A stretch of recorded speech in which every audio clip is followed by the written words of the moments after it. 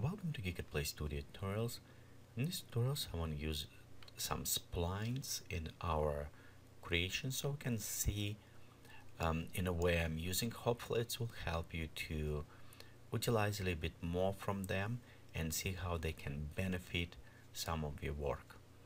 So small kind of tips based on a work experience. So let's go first. We'll create terrain, and I'm creating standard terrain. Next, I'm going to also a little bit shrink this terrain, so we'll have it for the purpose of tutorial, maybe not so large ones. Okay, and then next I want to a little bit shorter. There you go. So what I want to do, I want to create the river, and I want to create the plants on the side of the river. We can do this with the splines. But here's another ways to do this. So instead drawing splines directly on the terrain, what I'm going to do is create a spline, but you see right here creating, and I will create on the side. So I want it to be total flat, total on the surface. You can do this of course here, but this way we can see a little bit more visible.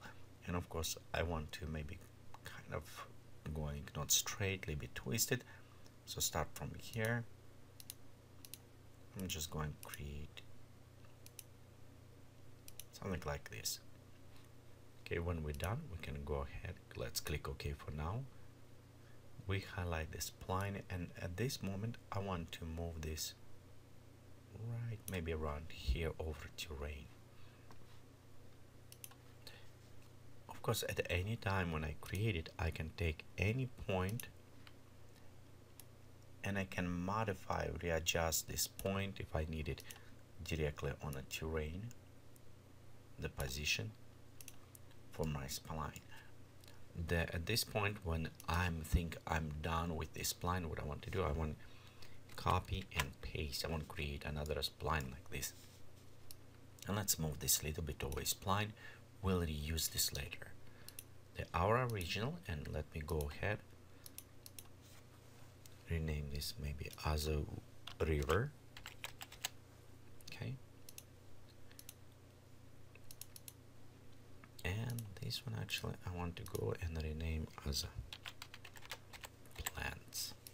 Okay, so we'll take our river, we'll right click and go to edit object, and options. What I want to do, it is terrain effect enable.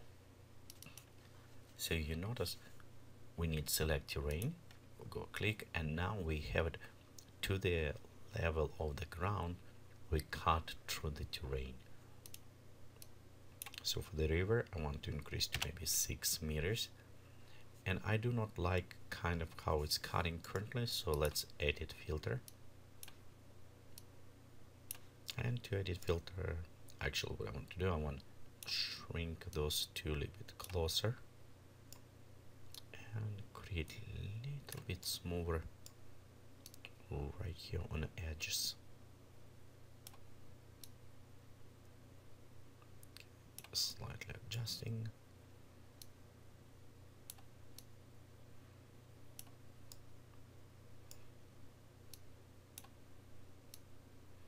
Just shape profile right on the end.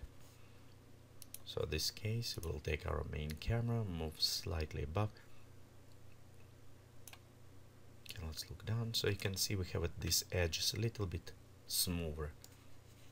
Doesn't look so let's go this angle.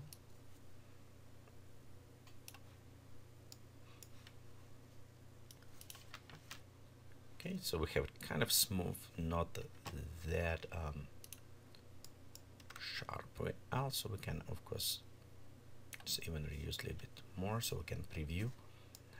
And I'm not going putting water yet, but what I want to do, it is create plants. We of course can do with other inside this spline, but right here the one that we save it.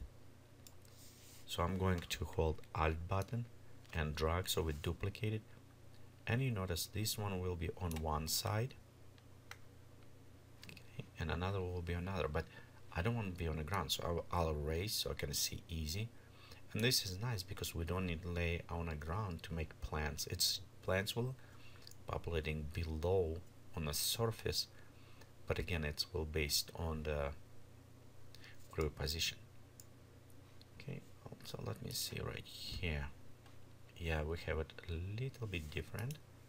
So let me go actually, because I'm modified, let me copy. And before I even move it, what I want to do, I want to actually go and disable this effect. Okay, now I'm going to select the river, bring a little bit up so I can preview and move it. There you go. Okay, maybe right here. You notice sometimes we don't have exactly the same shape. This is kind of nice because on that case you can go to specific point. And this is what I like it, because you don't want to necessarily go by the edge. Sometimes you want to take your ecosystem and, you know, maybe just reposition.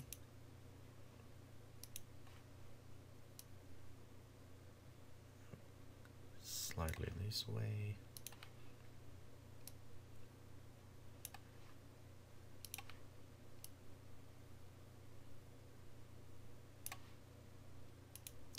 There you go. So you can see how you can start readjusting plans going in an area you want it. Okay, so we'll go have this one, copy paste. We can move this to another side and of course readjust, base it for this side. And on this case I want actually open a little bit more on top right here. And we'll take these points.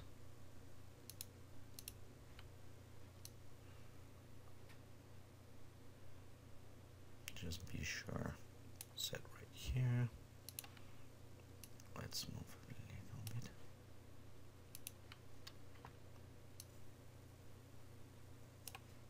bit. Readjust our normals. Okay, and right here I actually don't want to be on top. I want actually going little bit below,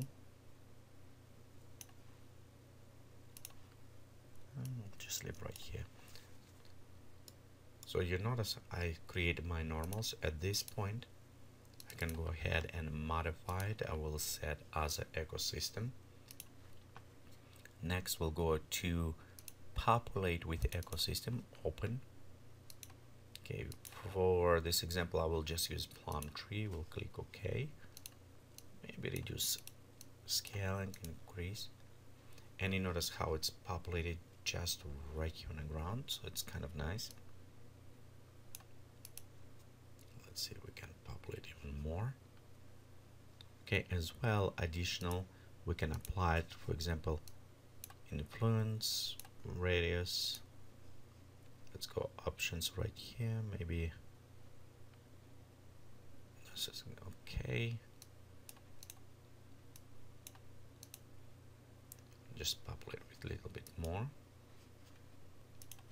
Okay, actually, you know what, right here maybe want to pop up a little bit higher.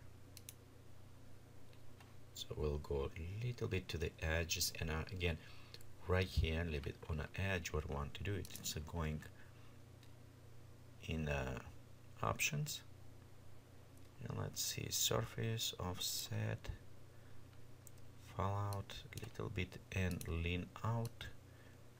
So they will be going kind of a little bit over on the side, a little bit hanging over almost. So with lean out we can do this way, and let's increase influence and shrink on the edges a little bit more.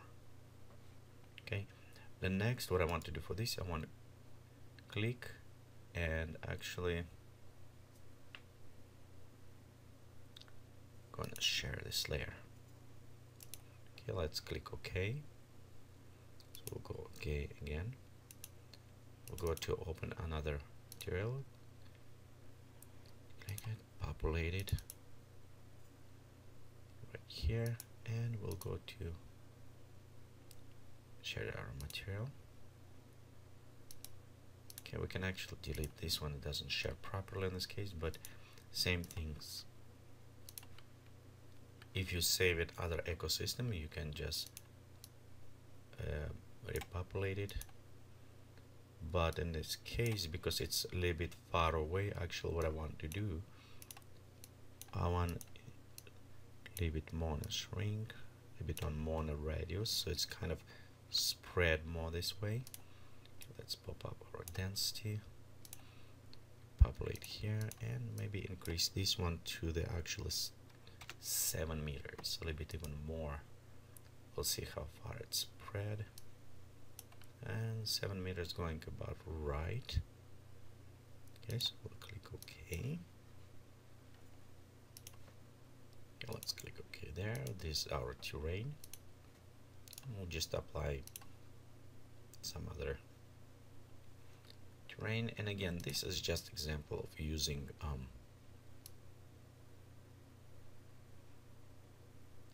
go with a river. Take our main camera.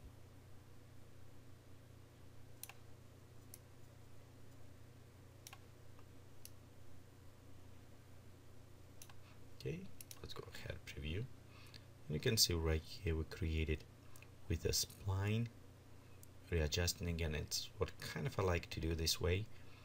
In this case, when you do with the splines, readjusting, repositioning, you have a little bit more control over where do you want those planes going. And of course, right here we can preview easy our splines. And let me go to this one. So, and for example, if I want to edit this spline, I can always bring this a little bit up. I can go inside and add additional points. Okay, so we can select the lines and we can insert additional points if we need it. So thank you for watching this tutorial from Geekatplay Studio. Please remember visit us on the web is www.geekatplay.com.